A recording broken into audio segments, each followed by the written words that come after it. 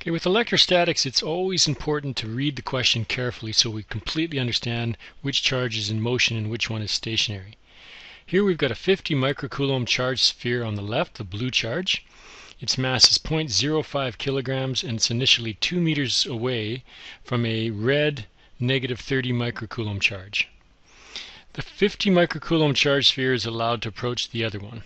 So the blue one is the one that's in motion. We can assume that this red one is fixed or nailed down. It's not going to move at all. Once this 50 microcoulomb charge is 1.2 meters away, so in other words, I'm hanging on to it here in the initial position where my hand is, and I let go, and it starts to speed up as it's accelerated towards this negative 30 microcoulomb charge. Remember, opposites attract. Once it's 1.2 meters away, we want to know how fast it's going. What is the speed of that sphere? Now I'm going to put a couple of different ways to solve this one. One of them's correct and one of them's incorrect. But it's really important to explain why the incorrect solution does not work. And we're going to start with that one.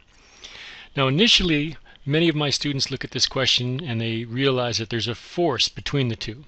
And rightfully so. There's an attraction between the two because opposite charges attract. So they go to their formula sheet and they look up their dynamics equations, which shows you all the formulas for forces, and they're going to figure out the final speed, so they're going to merge it with kinematics. Let's have a look at those equations now. So when I look at my kinematics equations and my dynamics equations, the common variable is our acceleration. So acceleration is what links the two together. If I can figure out my acceleration using dynamics, I can then go to kinematics and find my final velocity. Now, we have an equation that represents the force acting between two charged objects, and we call that Coulomb's law. All we need to know is the distance between the two charged objects, known as r squared, and the values of the charges, which we have all of that information in this question. So a common mistake is they'll use this equation, students will use this equation, they'll solve for F, and because that's the only force that we're worried about acting on that blue charge, we say that that's the net force, and because we know the mass, we can get the acceleration. Once they have the acceleration, they can then switch to kinematics and figure out the final velocity. We assume it's initially at rest, so VO is 0. We're trying to find V final, and the distance over which that force acts is 2 minus 1.2 meters, so 0.8 meters, and they plug it all in and they get an answer, but unfortunately it's wrong. Now here's why. It has to do with this Coulomb's equation here on the right. If we look carefully at Coulomb's law, we see that the force is directly related to the sizes of the charges. So if I double one of the charges, I double the force, which makes sense. But the problem arises with the relationship between the distance and the force. It's an inverse relationship. So as I get closer, as the charges get closer, the force actually gets stronger.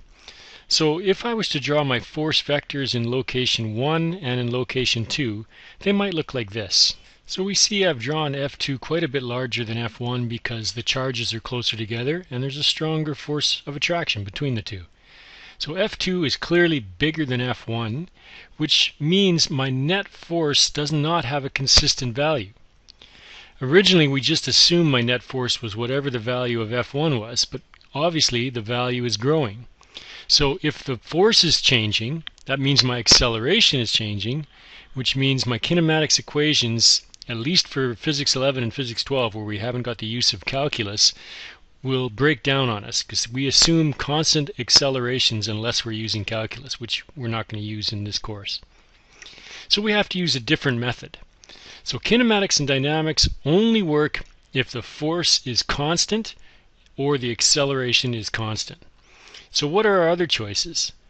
Well, we can go to conservation of energy. Now we've already learned that the potential energy that exists between two charges can be given by K, Q1, Q2 over R. Now this is a scalar quantity whose sign depends on the values of Q1 and Q2. So in this case, because Q1 and Q2 are opposite signs, EP will overall be negative. You put them in exactly the way you see them. EK is our kinetic energy, and as usual it's 1/2 mv squared. Now according to our conservation of energy law, the total energy before has to be equal to the total energy after, as long as it's a closed system and no external forces come and give that charge a smack as it's moving from left to right, which is the case here. It's just naturally moving from left to right due to the energy provided by the opposite charges. So we can use conservation of energy, and all we need to do for conservation of energy is just keep track of what types of energy we started with and what types of energy we end with. So we see initially all I have is potential energy. Since the initial velocity is 0, remember we're pretending we're holding on to that blue charge and we're going to suddenly let it go.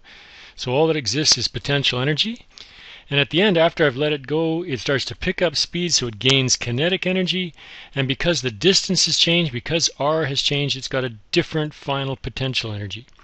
So initially I've just got potential, and at the end I've got potential and kinetic. So if I use my conservation of energy equation, it will look something like this.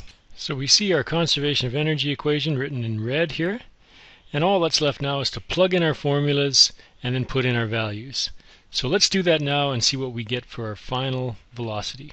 So we see our formula, kq1 q2 over r initial is 9 times 10 to the 9 times 50 times 10 to the negative 6 times negative 30 times 10 to the negative 6, all divided by 2, equals kq1 q2 over r final. So r final would be 1.2 meters plus 1/2 mv squared, which is our kinetic energy.